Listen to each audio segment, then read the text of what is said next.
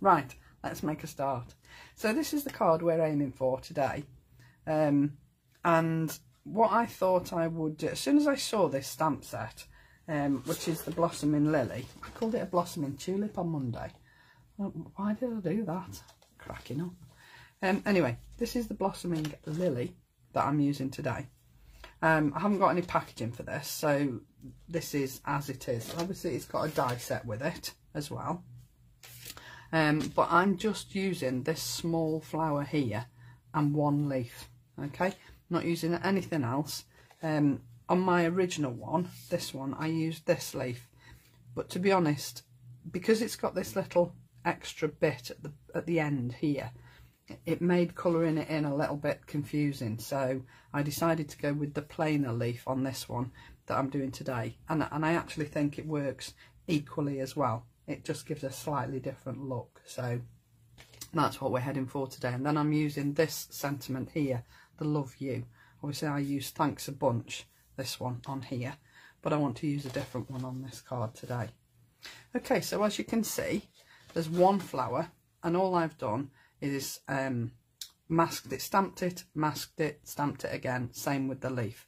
And I've done them alternately all the way around, so that the overlap is the same for both the flower and the leaf. Okay, so they interweave properly, if you know what I mean. Hopefully all will come clear as we go along. So what am I using today? I'm actually using this little stamp here off the Textures A6 stamp set. I'm using the Nested Scalloped and Plain Circles. Hi Christine. Purely and simply just to give me the circle to work on for the basis of this card. So these won't appear anywhere on the card. It's just that they come in useful for all sorts of things. So let's make a start. This is my base card, and I'm going to do the background stamping first so that that's all done and out of the way. So I'm using a VersaFine Clair, purely and simply because it's a really nice orange, and I wanted to use orange because I'm using orange on my flowers today.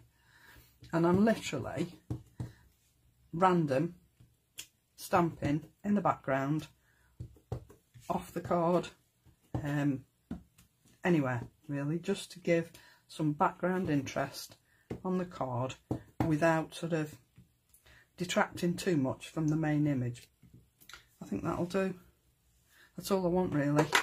It's just some background interest, just to take away the stark whiteness of the card.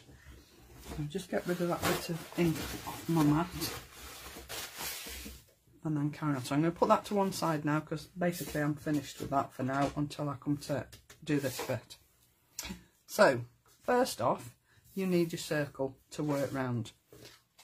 I would say some people will probably do it freehand. I wouldn't, because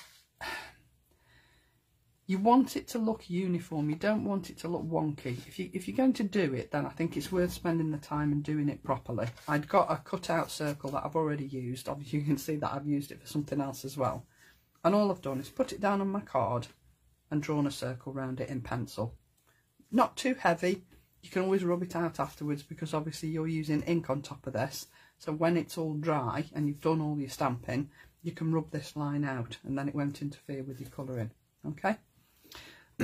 So we can make a start on stamping around this circle. I'm going to take that off there.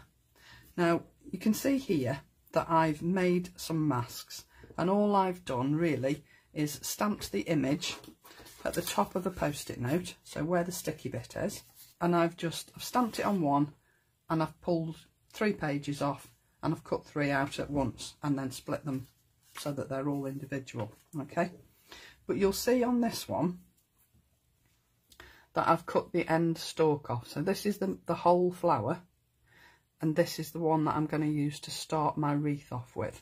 Okay, because this end stalk I don't want to interfere with the stamping as I come all the way round. So when I come to finish off the circle, I don't want this stalk to interfere with the last flower.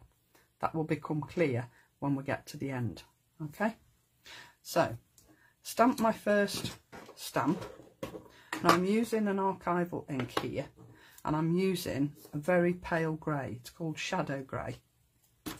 And the reason I've gone with a grey is because I didn't particularly want to use black. I do find when you colour in, particularly with pencils, black can be a little bit harsh. So I've used this shadow grey, which is quite light, which gives me enough colour in the stamped image to be able to do my colouring afterwards, but doesn't interfere with the actual stamping. Okay, now you'll see on the flower here that there's a petal that sits sort of proud of the petal behind it. So there's 3 petals here, and I'm using this bottom petal as my marker round my circle. So I'm using the stem here and the bottom flower petal here. Okay, and what I want to do is I want this petal to sit this side of the circle, and I want the stem to actually sit on the circle. Okay, so take my stamp, and I'm using this bottom petal here on my circle, and it's going just inside the circle, and at the same time I'm putting the stem on the main circle as well. But because I don't want this stem on my circle, I don't want to stamp this, I'm just going to put this down here, because this is where my last flower will go. So I'm putting that in place, and then I'm going to stamp so that this stem sits on this mask here. Okay, if I do it and then show you, you'll see what I mean. Okay, so my bottom petal comes just inside the circle, yeah, and then my stalk here is on the last flower, and you'll see why as we go further round. So I've stamped that, and I'm just masking that off because I don't want that to interfere with the next one that I'm doing. Because what you have to remember is you stamp your image, and then the next one that you stamp when you've masked that off will appear on the top. All right, so again, stalk on the flower behind it, and this bottom petal just inside the circle. Now, depending on how far you put the stalk over here will depend how many flowers you get round your circle, and I'll show you what I mean in a minute, because I've done about 3 or 4 of these now while I was doing all my prep, and I haven't got the same number of flowers on any circle, and that's because you will put it in a slightly different place every time. So then I'm coming in with the leaf, and the leaf is going to sit between these 2 flowers. Okay, so I don't want it to be totally over the flower. I want to leave a gap under here between these flowers, and you'll see why in a little while. So I'll stamp my leaf, and that will appear between the 2 flowers, and then mask that off just in case. You probably don't need to mask the leaves, if I'm honest, but rather than be sorry and sort of get your stamp in the wrong place and interfere with your leaf and have to start again, then I would just say it's worth masking. Go all the way around like this until you get to the other side. Okay, now obviously I'm not going to sit here and stamp the whole circle because it does take a little bit of time, and it's quite boring sitting here watching me stamping. So I've done my circle, I've stamped all my images, and I've masked as I've gone along, and now I've got to the end. Okay, so you see here, if I just lift this up slightly and just wait for my camera to catch up so I make sure I'm in the right place. Yeah, okay, you can see here where there's no stem on the flower, yeah, because I cut it off and stamped just that end bit there, so that when I come to put my last flower in, I've got no stalk interfering with the flower. So if I stamp the flower, you'll see exactly what I mean. So if I just pop my original, how's it gone? There. I just put my mask on here. This is the original one, obviously that I've cut the stem off. Ink my stamp up, and then I can place this so that it fits that last bit of the circle. Okay, so you can manipulate it to suit your shape and your flower. okay, and that fits in there beautifully. So if I mask that off, I can put my final leaf in exactly the same way, okay, like so. And then when you take these off, you'll see what I mean about having no stalk interfering with that last flower. So all the way round, you can't see the stalk, because as you're masking and stamping, your mask is covering that stalk. So the flower will sit on top of your mask, so you won't see the stalk. So when you get to the end bit, because you started with no stalk, you'll be able to alleviate that problem at the end as well. Otherwise, you'll end up with a stalk on the end, like I did, because I forgot to do it on mine. Where is it? If I show you on here, see here, can you see this stalk here? This was the first flower that I did, okay, and I forgot to take off the stalk here, so it sits over that flower. Now, I don't think anybody's going to spot that, but if they do, it doesn't matter. They don't know that it wasn't meant to be there, do they? There's only you knows that actually you should have masked it off, but don't worry about it. I haven't worried about it. I've still coloured it in and I'll still use the card. So, you know, it's not the end of the world. Now, I've kept this one out for a reason. Well, there are a couple of reasons, really. Firstly, I wanted to show you the difference between pencils and Copics. These are pencils, these two leaves here. And then I coloured this one in Copics just to see what the difference was. And I actually prefer the finish with the pencils. So that's why I've used pencils on my main card and the one that I'm doing today. And it's all about, you know, you don't have to be a brilliant colourist to colour these in. They're so quick and so easy that it's just, if you were colouring in a colouring book, it's like that. You know, the guidelines are already there, so you're just adding colour to an already fabulously detailed image, if you like. Okay, and I've saved one flower to show you what I mean, okay? But the reason I saved this was A, to show you the difference in the colours, and B, to say, when I was making my, doing all my prep, I was using offcuts of card, so I'm trying to save sort of big sheets of card, so I'm using bits that I've cut off other projects. When you add your circle, make sure that you leave yourself enough space for your flowers to go all the way round without dropping off the end like this one did. Because as I went round and I stamped it in, I suddenly realised that it's actually gone off the end of the card. I honestly don't think something that small is going to make any difference, because when you cut it out and you add it to your card, you can cover something like that with a sentiment maybe. Okay, so you add your thing to add your picture to your card, so it's sort of there, and then cover your mistake with a sentiment.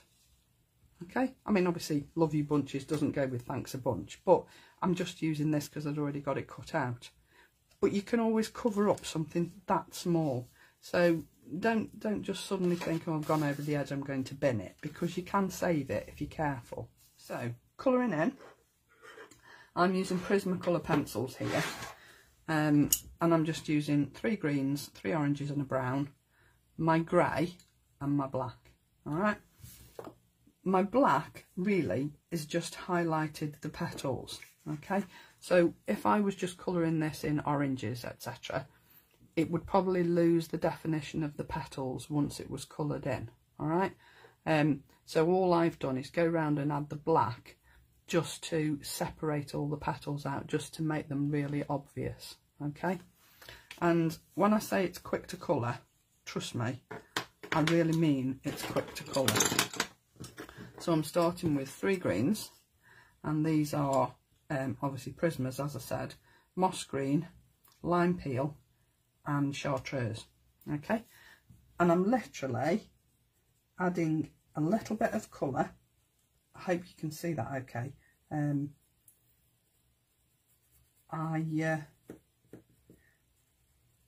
If if I just zoom in a tiny bit, let me just see if I can zoom in a little bit so that you can see it, and then I can zoom out again in a bit. Okay, I'll wait for my camera to just catch up. Can you see that better? Okay, so I'm literally adding colour where I think the darker parts of the leaves are. So I'm going up the side of this stem here. It is quite thin, but you can go up on the edge of that flower. I would do your colouring in before you cut out. I did all this colouring in obviously before I cut this out, but I left one flower just to show you how quick and easy it can be just to colour it in. But if you colour it first, it'll give you a better guide on where you're cutting afterwards. So I'm literally just adding my darker green where I think the darker parts of the leaves and the petals are. Okay, and then I'm coming in with the next lightest, which is my lime green, and you can see it's quick. I'm not really being very precious about it. I'm really just filling in now where the dark green didn't go. So you know, it really isn't taking very much time at all, and it's just to give it a little bit of definition, just a little bit of light and shade. And then because there's a vein on this leaf here that you can't really see because it's the same colour as the green, I'm just picking it out in black. Okay, and then we'll do the oranges. I mean, that was quick, wasn't it? Now the grey that I used to go in between the flowers and the leaves, just to give it a little bit of just to lift the leaves really, just to sort of give it a bit of a background. Now I tell you, this card came about quite by accident, because what I was going to do was stamp the flowers on my base card, and then just do a sort of a shadow around the whole of the wreath. Okay, and I started with my grey pencil, and I thought, I'll just go a little bit wider. Till in the end I'd done the whole of the base card in grey, and I picked it up and I looked at it and I hated it. It just looked awful, and it didn't matter. I used some blending solution on the grey pencil. It just looked awful, so I cut it out. So that's how I left the grey bits in here, because I'd started there and then gone on outside the flower wreath. And so eventually I just ended up with this wreath that I then put on 3D pads. And that's how it evolved. So, you know, if you do stuff like that, sort of happy accidents, there are ways of you getting around them. Now I'm just adding, you see how quickly I just did that base colour with the lightest orange, which was Spanish orange. And now I'm adding a slightly darker orange, and I'm adding this darker orange where I think the shadows would be. So where the petals overlap, see this petal overlaps this one, so I know that there's going to be a little bit of shadow behind this petal. And if you've looked at lilies, you'll know that at the top of the petal is a little bit darker, the base of the petal is a bit darker, and then the middle of the petal is quite light. And that's what I'm trying to achieve here, is just a little bit of light and dark, bit of shade. And as I said, I'm not being too precious at all. And then thirdly, my darkest orange, which is mineral orange. And again, I'm literally just going over the tops of those darker parts of orange, but I really want this to appear at the top of the petals to give it that little bit of definition on the top of the petal. Okay, now this is, as I said to you, really quick colouring. I love colouring, and I love the mindfulness of colouring and how long it takes you, how you can lose yourself in colouring. But with this, it's literally as quick as you can see me doing it.